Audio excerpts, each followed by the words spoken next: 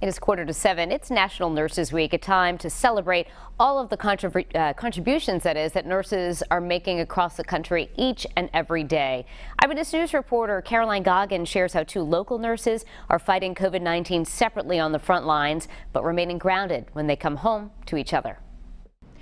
On Wednesday, I caught up with 2 nurses who are recently married and live in East Providence. They tell me the community support they've received over the past couple months has been incredible, but it's the support they receive from each other that keeps them going. I don't know if anything will ever match this again in my career. This is a pandemic that is hopefully comes around once in a century or once something. In a century. You could say a love of medicine is what brought Katie and Sean together. Just out of school, the 2 met each other as nurses at Newport Hospital.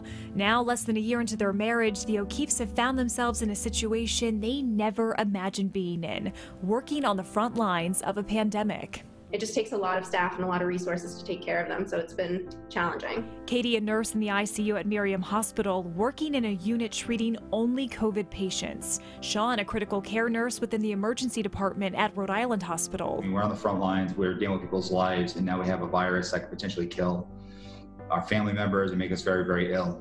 So you got to worry about catching that, bringing it home, and that's kicked up the stress level more than it already is. As they continue to battle the virus, the O'Keeffes say National Nurses Week snuck up on them this year. I'm really lucky to work with such wonderful nurses, and we absolutely couldn't be doing this without each other.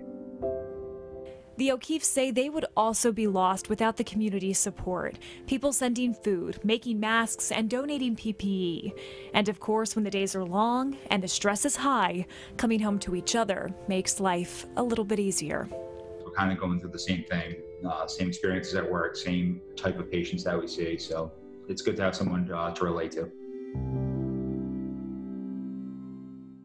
Not only is this week National Nurses Week, but 2020 has been designated the International Year of the Nurse by the World Health Organization.